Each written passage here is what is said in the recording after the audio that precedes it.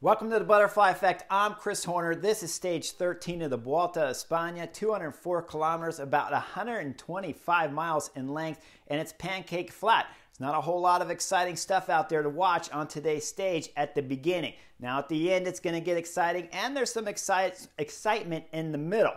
Right away when the race begins, there's three riders up the road. It's Diego Rubio, Alvaro Quadros from Caja Royal, and Angel Mate from Euskaltel Euskadi. Now, this group's not given much time because back there, all the sprinter teams, FDJ, Deceuninck Quick-Step, they all want a field sprint on today's stage because there's not very many in the Vuelta a España, and there's not very many left. Tomorrow's going to be a big mountain stage, so if sprinters want to win, their team's got to be sharp on today's stage. Those three riders are not given much time, and with 60 kilometers to go, though, there'll be some excitement as 6 or 7 riders up front there start drilling it, trying to split things in the crosswind. This is not going to go over good with the group of Peloton, let me tell you. On a stage like today, stage 13, this far into the Vuelta after yesterday's exciting all-day racing from kilometer 0 all the way to the finish. Today, there's no way the professional Peloton at the Vuelta at this moment want to be racing their bike full on 100%. But the riders up front, they're trying to split it in what little bit of crosswind there is. We'll see Egan Bernal. He'll miss the split. He's back there in the second, third group back there trying to get himself up to the front. At one moment, we'll see him jumping across, going solo, while his teammate, Adam Yates' mug, is right there at the front of the picture. Right in the back, Egan Bernal is trying to bridge the gap solo to get to the front group. Now, like I said, there wasn't much wind, so what happens? Finally, everything shuts down about 5-7 kilometers later, and there's a little neutralizing with the field.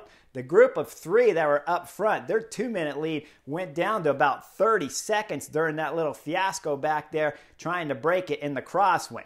Egan Bernal will get back up front when they all shut it down, but now all the riders are going to be nervous throughout the rest of the stage. Let me tell you, I'm sure somebody in the professional Peloton here at the Vuelta had talks with those 6 riders up front trying to blow the race apart. Now, from then on, it's going to stay nervous. When you start a stage like today, though, after yesterday's racing, everybody just wanted an easy, relaxed, mellow stage. It's 204 kilometers long. My God, you know they want to relax and just get some kind of fitness back in the legs and recover and get that soreness flushed out. Instead, now from 60 kilometers all the way to the finish with the last 50K, everybody's nervous. They're not going full gas up there, but they're definitely nervous. That group of 3's time stretches back out to about 1:50. But because of the Peloton back there being nervous, they'll get caught with 30 kilometers to go. Now with 5 kilometers to go when the racing's full gas again and everybody's fighting for position, it's Team Ineos up there that are drilling it and keeping Egan Bernal and Adam Yates, their GC guys, in perfect position, safe and out of trouble on today's stage. 4.5 kilometers to go. Deceuninck Quick-Step takes over the front. This is a little bit different than their normal MO that we saw at the Tour de France, where really they don't like taking the front until 1.5 kilometers to go.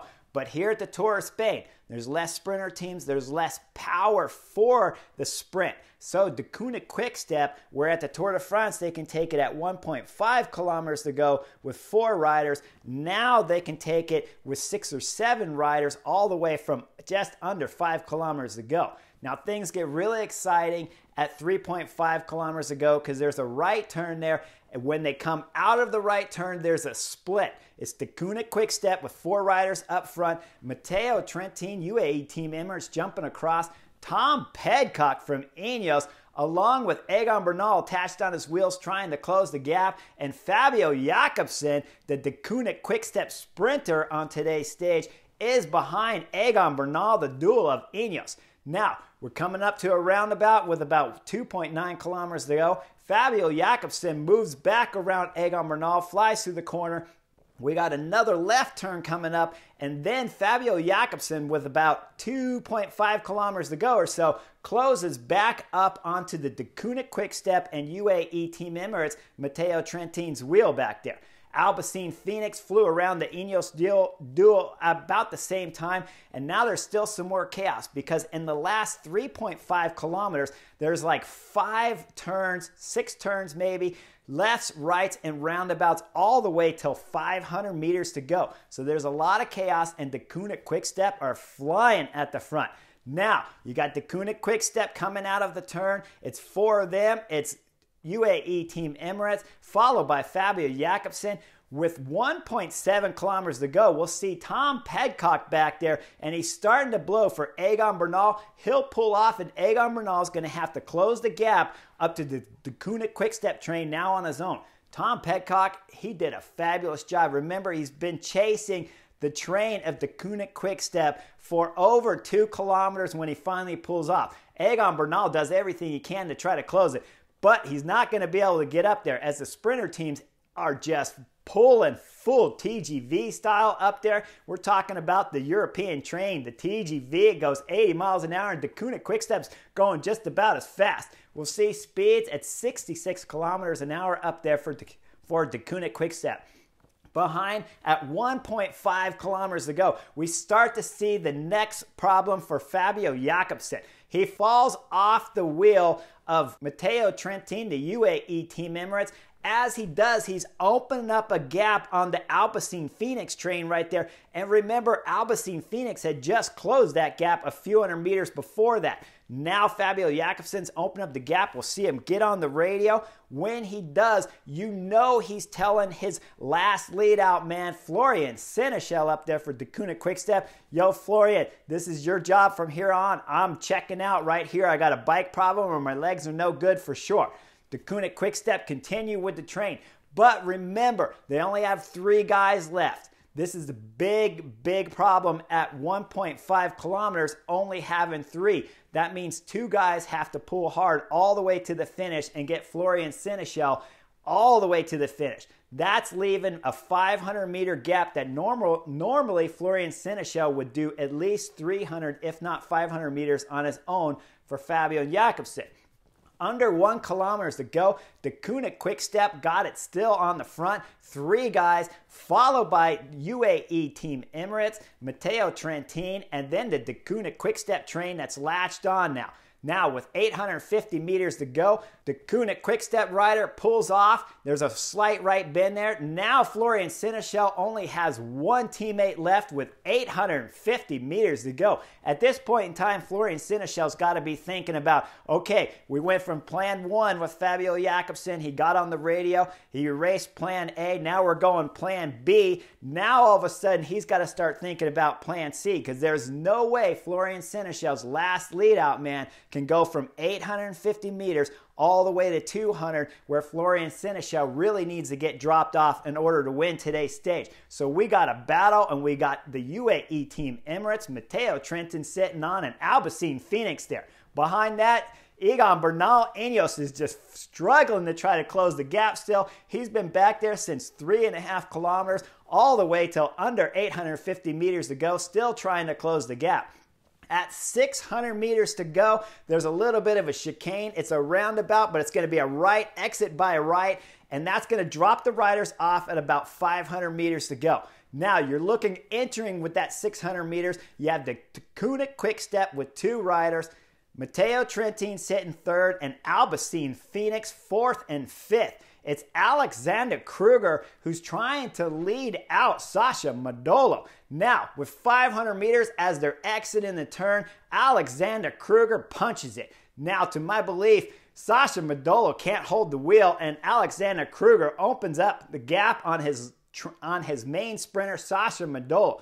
Up front, he's starting to pass around the 2 Deceuninck Quick-Step riders at about 400 meters to go. We'll see Florian Seneschal leave his last team's lead-out train and hop on Albacete Phoenix rider's wheel with 400 meters left.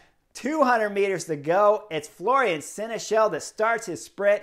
175, he's head and shoulders leading today's race as Alexander Kruger blows and sits up. Now with 175 meters to go, it's Florian Seneschal, and he's got a shot at winning stage 13 of the Vuelta España. But remember, Matteo Trentin, the UAE Team Emirates rider, has had a fantastic draft all the way from 3 kilometers to go after he closed the gap himself, now till 175 meters to go. Matteo Trentin starts his sprint at 125 meters to go. It's a drag race all the way to the line between Deceuninck Quick-Step and UAE Team Emirates.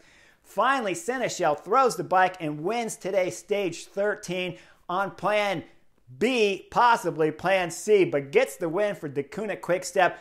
Congratulations, Florian Seneschal. That was a great finish to watch live from my couch here in Bend, Oregon.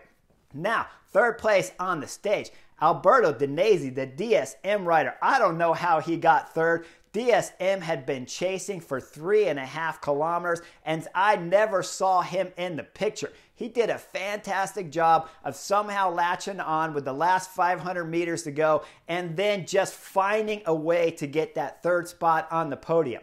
Behind the sprinters, Egan Bernal, who'd been chasing for 3.5 kilometers, did a great job of gaining time on all the other general classification riders in today's stage 13.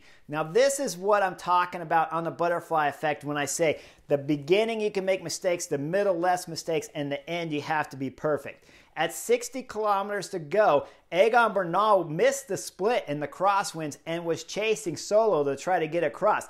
Now at the very end, after he fixed that mistake, now at the very end, he's up there at the front, and of all the GC contenders, he's the only one who was up there near the sprinters. He lost a few seconds there to Florian Seneschal's win on today's stage, but gained 5 seconds on all the other GC competitors in today's stage 13. Great heads up from Egan Bernal and Ineos. And another example of why all the general classification GC teams race so hard all the way to the finish. A split in the peloton can always happen on any stage. Even today's stage 13, where not much was happening, was a fantastic example of why you always got to keep your head in the game, especially at the end of the stages. Like and subscribe, and I'll see you guys real soon on the next edition of the Butterfly Effect.